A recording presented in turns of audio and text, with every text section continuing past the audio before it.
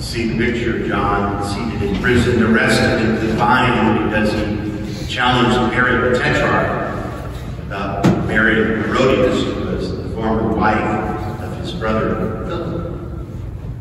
Perhaps John's confinement in prison helped to kind of preserve him from Herodias' wrath until that fateful day when drunkenly promised the daughter of Herodias anything she wanted, even up to half of his kingdom.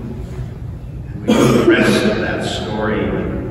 I recount this part perhaps to look at the interior life of St. John during his prison confinement.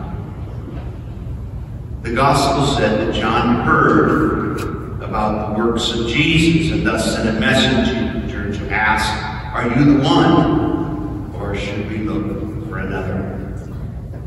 We might wonder, didn't John know he was the Christ? Hadn't John prophesied that he was the one?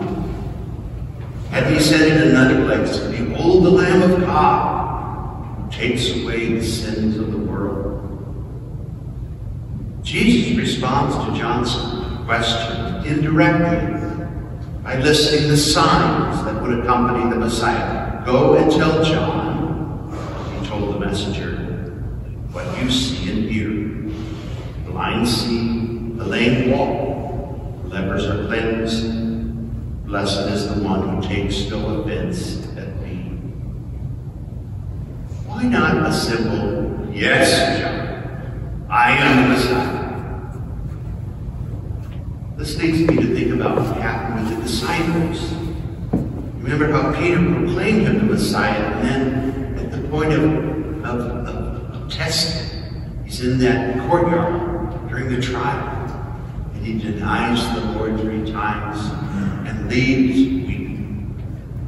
Or what about the other disciples? They were crushed at the death of the Lord, and so their response was to lock themselves away for fear that they would be the next to be killed. What does this tell us? Why would John wonder if Jesus was the Messiah?